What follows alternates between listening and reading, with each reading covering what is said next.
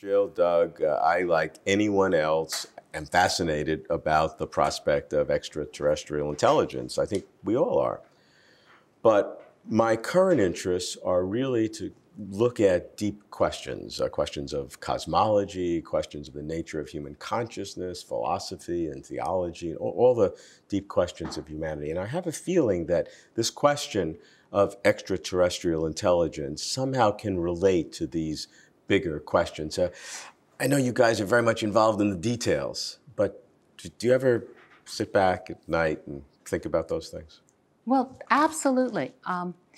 The question of are there other intelligent creatures in the universe is a perfectly legitimate question to ask of the universe. And there is an answer. It's yes or no. Whether or not we can find them, there is an answer. And so I think that we searched for extraterrestrial intelligence because now we can. The 20th century gave us some scientific tools with which to attempt to try and find evidence of someone else's technology out there. And for the first time, this question becomes one that we can try and answer in a scientific framework rather than on the basis of somebody's belief system. So right now, we're searching with the tools that we have because we can. Yeah, and because we have to as a species. Well, because we can. So Jill, you're an astronomer. You're very much interested in the question, is anyone else out there? But I, as a psychologist, am also interested in what do we learn about ourselves in the process. You know, we have suppositions about what life is necessarily like, what intelligence is necessarily like, and that drives the search. But ultimately, I think we're searching for life out there for the same reason that we try to make contact with other cultures here on Earth, to examine our own presuppositions and to see if the things that we think are universal are necessarily universal. You know, we have to start with the presupposition that there's something that's held in common with another civilization. So we look for the kinds of technology that we can imagine, technology that is founded on basic scientific principles that we're familiar with. But the question remains whether, in fact, other intelligent beings will even have a science comparable to ours. And so I think these are some of the questions. Yes, we can learn something about our culture, our way of understanding the universe, but we can also ask whether our models of scientific reality are the same as those of beings on other worlds. So it's both the technology and the message being perhaps even more interesting about how we communicate and how we can apprehend other civilizations. The message, and of course, if we get a message from another civilization, we may not be able to decode it. We may not even be able to detect it. You know, we may get a strong signal that indicates that, yes, there's intelligent life out there. But if there's a message, it may be intricately encoded. We may need a bigger telescope. It may take a tremendous amount of time in order to unravel the mysteries of what that message contains. Hey, Doug, I'll be willing to build that bigger telescope. I know, and the funding will be there too. The cosmic dial tone, the existence proof, is fundamentally incredibly valuable, whether or not there's any information encoded. We learn an enormous amount from that proof of existence of another intelligent technological species.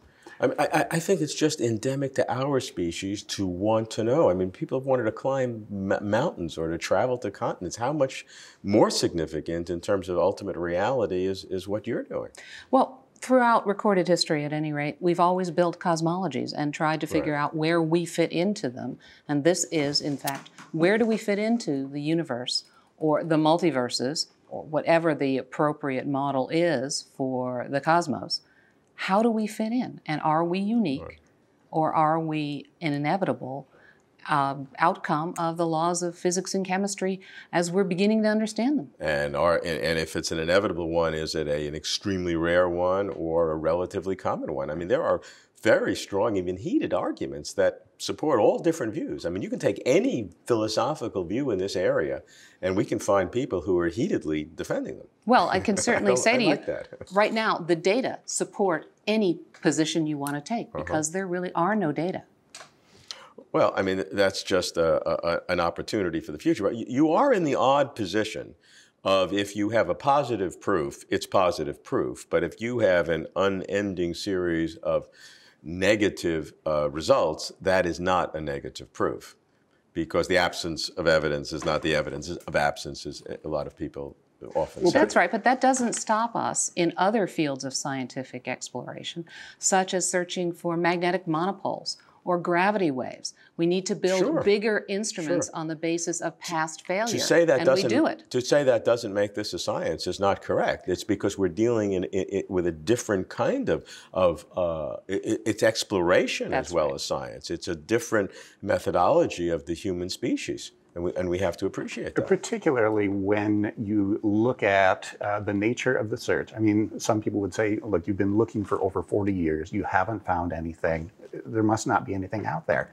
But given the sort of search that we do at the SETI Institute, where we look at individually star by star and alternative strategies in the future, but looking over millions of individual frequencies, it's a very intensive search. And so far, we've looked at fewer than 1,000 stars. Now, over the course of the next 20 years, that number is going to leap to somewhere around 1 million stars. And when we get to those numbers, now we're getting at a reasonable number to find something out there. But if we would have found something so far, I would have been flabbergasted. So it would be incredible to find something. Really, even 1 million stars, and we have anywhere from 100 billion to 400 billion stars in our own galaxy. The number keeps fluctuating. But even that's a very small percentage of stars within our own galaxy. So, you know, technologies will advance, and I think we have an obligation to push it as fast and as far as we can. But recognize, even if you're at 1 million stars with nothing, that's just beginning. Absolutely. That's right.